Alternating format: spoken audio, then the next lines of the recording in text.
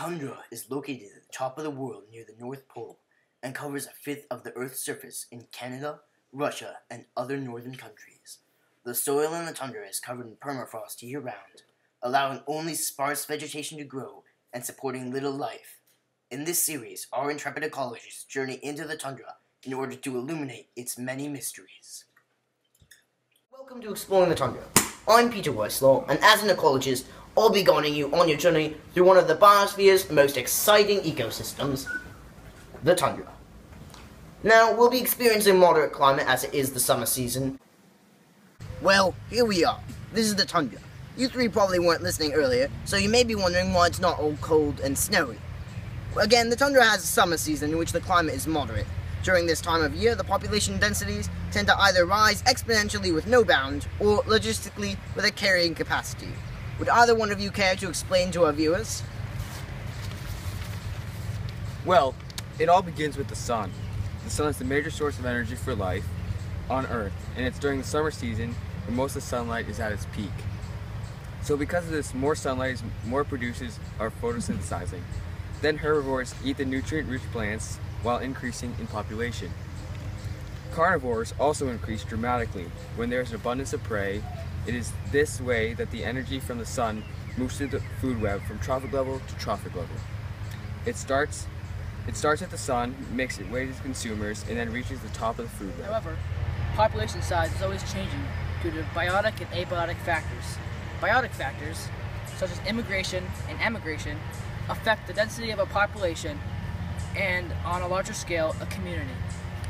Abiotic factors, such as habitat loss and pollution caused by the use of non-renewable resources, also have a large impact on the native species in these lands.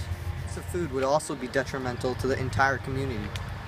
Sometimes ecologists refer to this situation as limiting nutrients.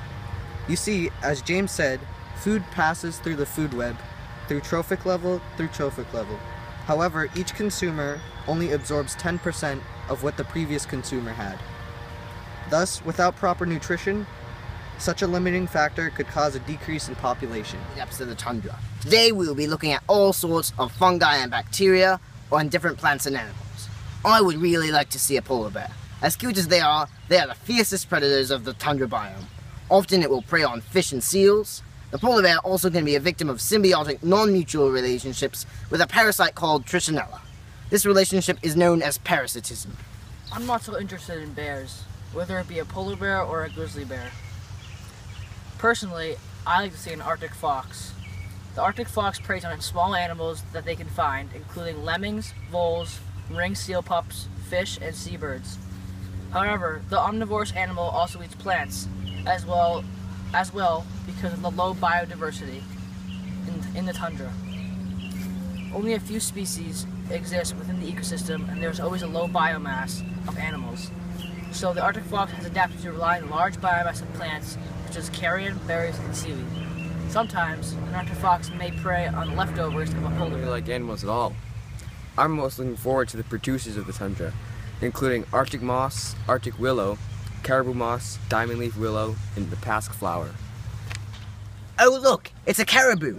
The caribou is a species of deer that has thrived in the tundra. The creature immigrated from Europe and has found its niche here in the northern tundra. It's known to feed mostly off caribou moss. Caribou moss is a pioneer species because it was able to inhabit the tundra before any other life. Eventually, its presence fertilized the soil and allowed the caribou to feed off it and thrive to the current population of today.